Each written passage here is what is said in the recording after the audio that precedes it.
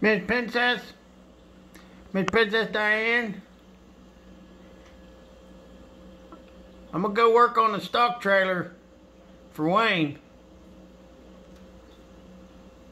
Okay, Miss Sweetheart?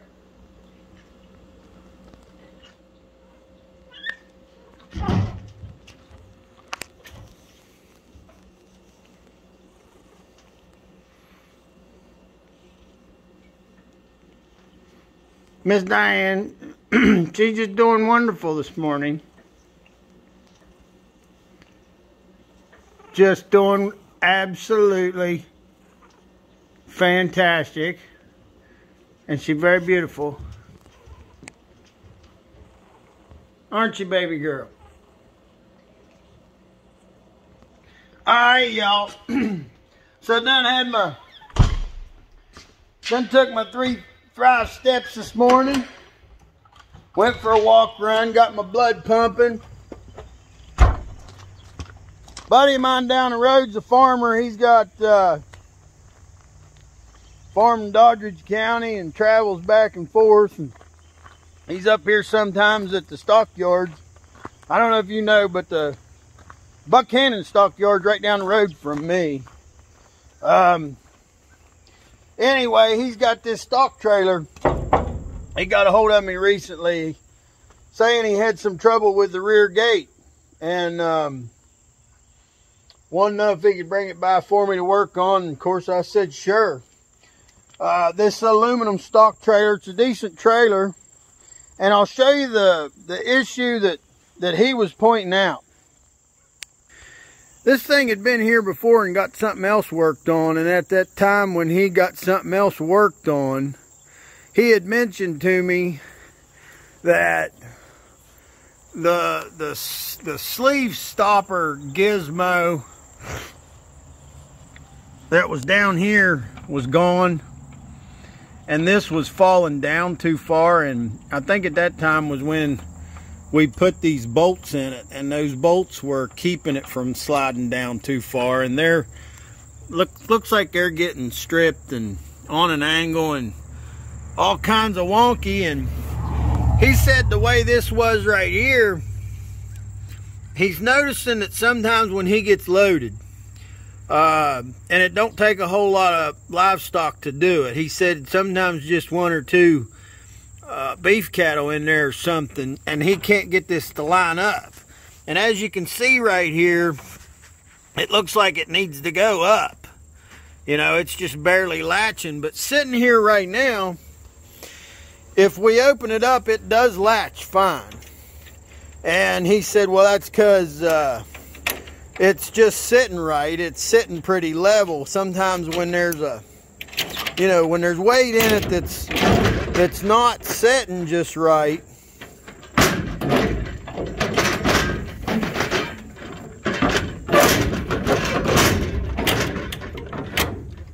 well, see there, it closed, but it struggled. And what he was noticing was that it was falling down too far right here. And that was pretty much all he saw. That was the only thing that, you know, he was wanting me to come up with something that would hold that up better. And he didn't see much more than that to work on. There's a lot more that needs worked on here. When he dropped it off, actually when I wasn't here, and when I got here to look at it, I got to looking at it, and you know, if you follow my channel, you might have seen not too long ago, I worked on one of these where the whole structure in the back at the corners was coming apart, had a lot of cracking. This trailer's got the same problem, and I'm sure that all of them, if you run them a while, you're going to run into that. And so that's what I was looking for, is see what I'm thinking's made this situation even worse is the fact that this thing's cracked in the corners, and the way that you have the cracks in the corners, now when you get weight in here in odd places like it is when you're hauling livestock, and it twists and articulates this trailer, that's going to make this even harder to shut. There's some adjustment there with that width that you need. But the key component of this is the back square frame of these trailers needs to be held together. And let me show you this one. We look at this top corner, that's cracked. So you can just imagine the amount of movement.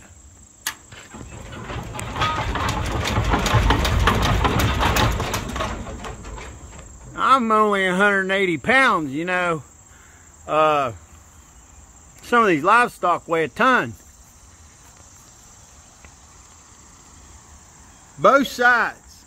We see there's a rear plate back here. Looks like it's got steel rivets holding it. And it's cracked all the way through.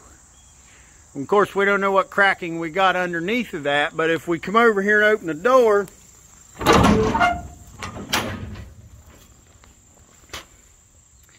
as you can expect, you know, it's coming apart down here too.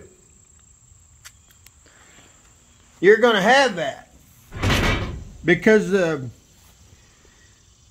like I was telling Wayne yesterday, we were looking at it, we were talking about it. You have cracking and metal fatigue. It's like a zipper. It's something that once you get it going, it's just going to keep going, you know. So we're going to see what we can do to stop it. We're going to have to cut these plates off and make some new plates. And one thing to keep in mind on something like this is inside of these hollow channels where we're going to be welding, there's wire for lights. So we're going to have to look in there and try not to burn up any wires. And if we got to pull the wires out or whatever it takes to, you know, you got to have lights. So whatever we got to do to keep it working or fix it, if we do burn it up, what we got to do. So let's get going on this thing. But the very first component of this is Wayne didn't know that I was going to be working back here, you know, inside the trailer. He thought I was just going to be working on that latch. So one thing we got here that we don't want, this is what you would call the scatological material of a bovine. We don't want to get our MIG gun, our tools and stuff all rolling around in that. We don't want to have this in the shop and be getting our feet in this and tracking it out of there. And you know, being the NBS welder, I have absolutely no problem eliminating the scatological material of a male bovine. So we're getting rid of this bullshit. Let's get out the pressure washer, take care of that, and we can get to work on this thing. Let's do it.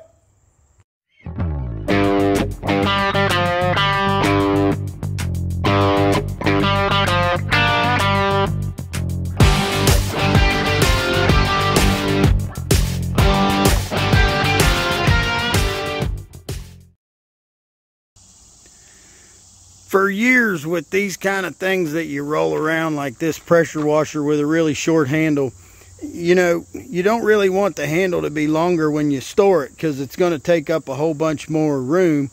They don't want a longer handle on it when they package it and ship it because it's extra stuff.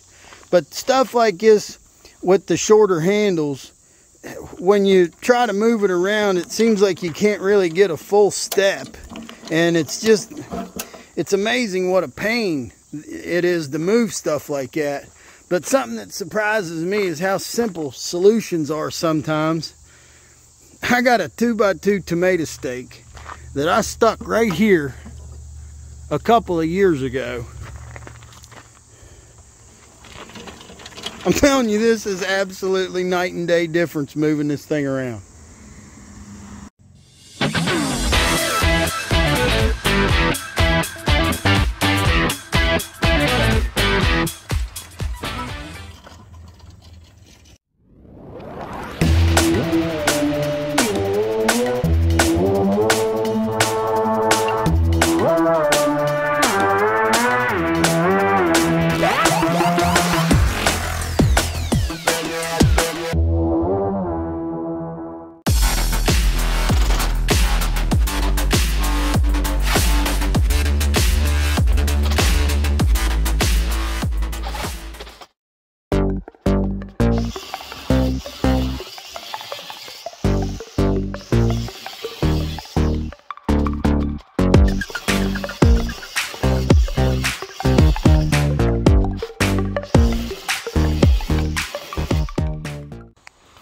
Now that we've got one of these plates off here, we can see what we're dealing with. That's where we've got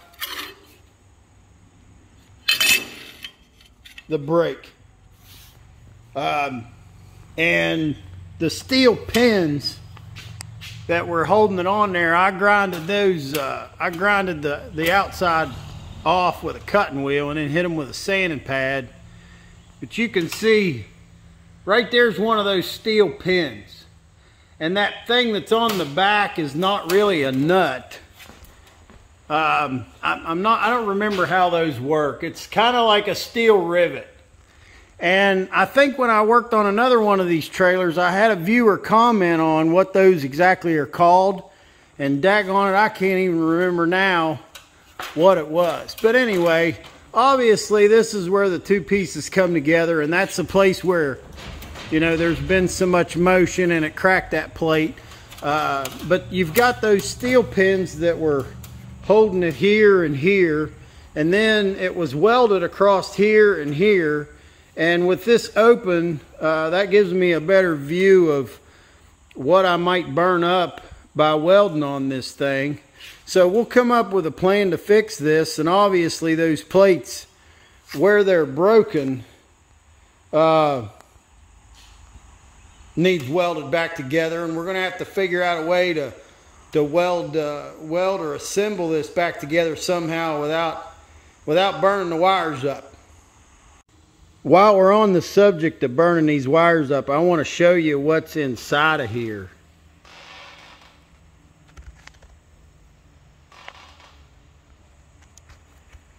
I don't know if you're going to be able to see that. That's why I figured I'd pull some of it out. But what those wires are surrounded by inside of here, that's pretty much dry tinder. That's good stuff to start a fire. You would not have to weld on this outer tube very much, and you'd have a full-blown fire in there. There's plenty of air and plenty of fuel.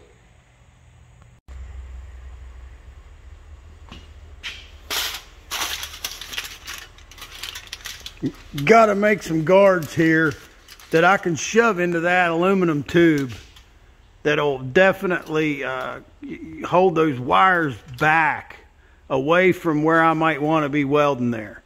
I'm going to want one going horizontally. I'm going to want one in here running vertically, and I'm going to want to make sure that the wires are behind the foil so that where I'm welding on the outer perimeter of this thing, I'm not burning them wires.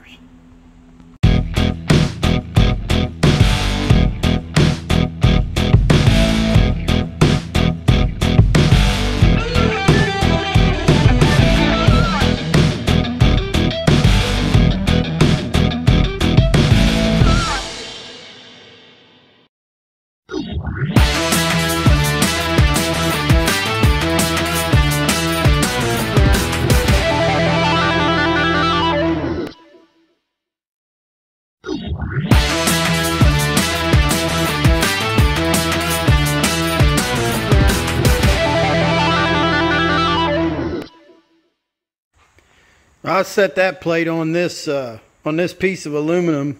I'm going to be welding this. This is a thicker plate than what I have, and I am going to be welding that back together and using it. But I want a plate over it just for extra.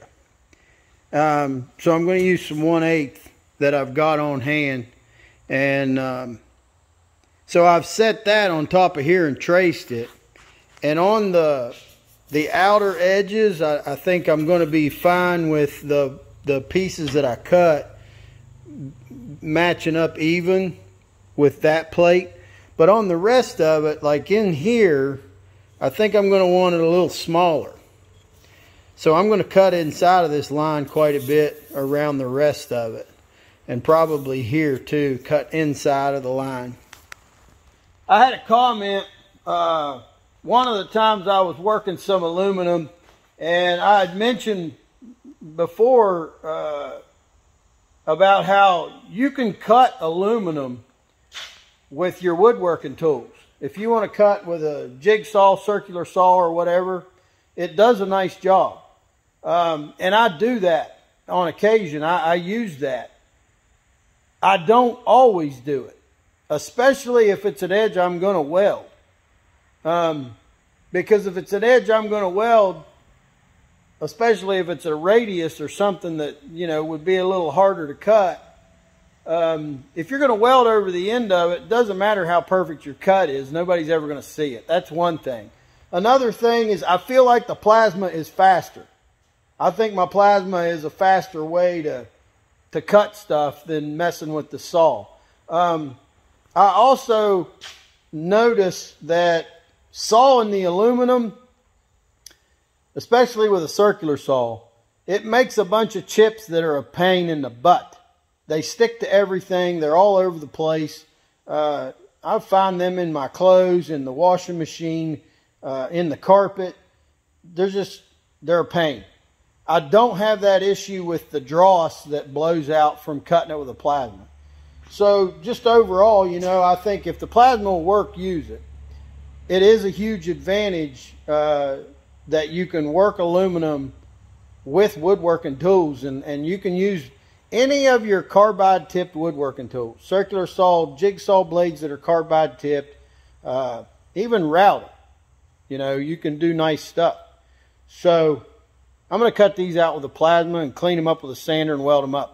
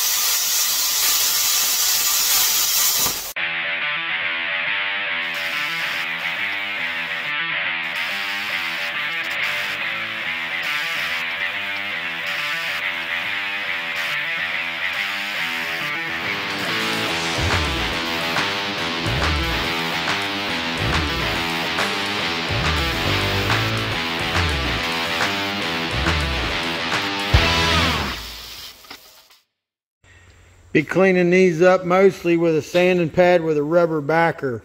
These things work really good on aluminum. Don't forget about your beeswax.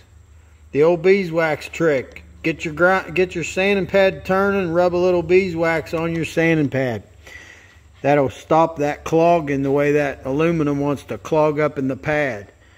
In the radiuses inside of here is where you'll find that these type of pads with the rubber backer behind them don't work that great.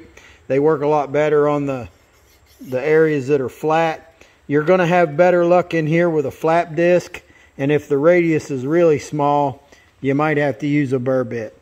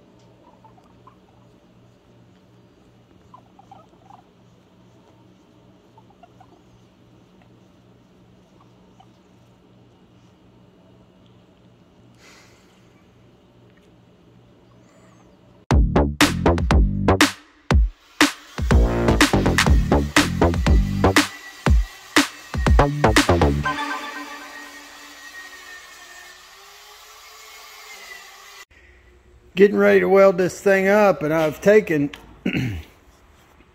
This plate right here is the one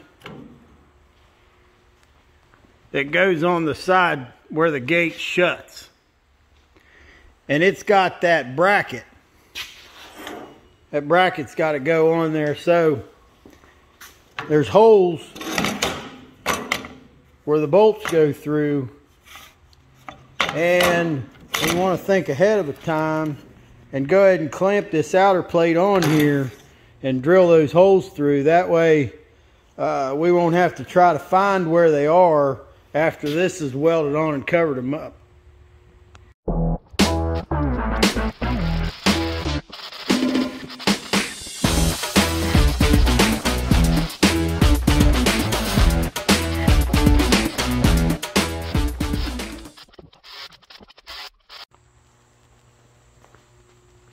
Got the double plates all back on, welded up.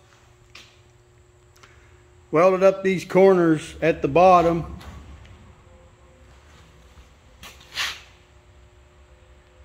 Where they were cracked.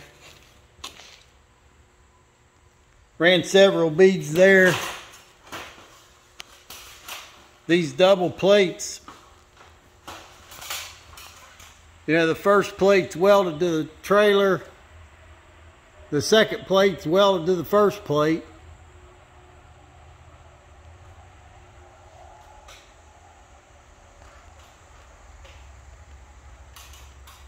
There was a crack right there. That was cracking, and if we hadn't got this fixed, that would have continued. These cracks, you know, you gotta, the sooner you get on them, the less they're going to damage. But like I always say, it's like a zipper. Once it starts going, it just easily goes. I ended up, they got this angle iron riveted in here too. I ended up welding that angle iron to it right here. And then we had our crack was here, so maybe that'll help stiffen that. And maybe having that welded to that angle iron could stop that crack right there. I don't know. Aluminum's a weak material. I'd hate to guarantee anything with it, but all right, we got to get that bracket that holds the door, put it back on there, and we'll see if we can get the door fixed. So the problem with the latch that we needed to address was the way that the latch, the whole rod, the whole thing was coming down too far. It was sagging down too much. And remember, there was some of them bolts right there, self-tapping screws. That was working before, but it was not working now. They got all wonky and quit working. So what I've done is I'm using this jack to split the difference and hold that rod where it's centered up good. You know, if you split the difference and you got it where a little bit up or a little bit down won't hurt, that's the best position. And then Wayne bought that pivot arm bushing, and I took a cutting wheel and I've cut it in half, and I kind of had to lay them on the table and take these two halves and open them up a little bit to get them to be big enough to fit on here, but they're fitting on here now. So I'm just going to weld this on the rod, and this will slide. This will slide right here.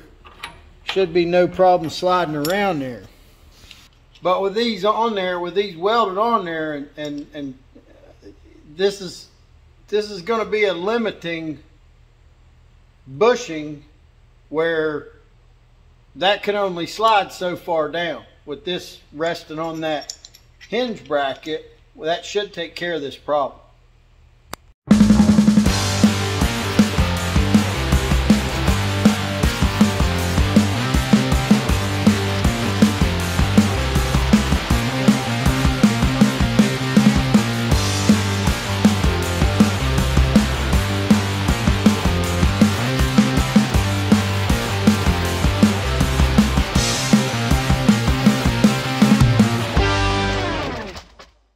Well, I had something kind of threw me for a loop right there, but it's all good now. There was this sleeve up here that was bolted on, and it was still bolted on from the way it was before. And I didn't realize it, but when I raised this thing up and put it in position and welded that, this sleeve was being pressed up against that really, really tight. So this thing didn't move very good. It didn't swing open really smooth at all, and it took me a minute to realize that that's what it was. But it's nice now. That lines up down there, and that's going in up there, and that's latching right there. So let's put these lights back together. I think we're getting almost done with this. That's it for that. Got them corners fixed and plated. What was once cracked is cracked no more. Might crack again. This aluminum's pretty weak material, you know, and it takes a beating on these trailers. Got that sleeve deal put on there, holding that rod in the right place. So that's it for this one.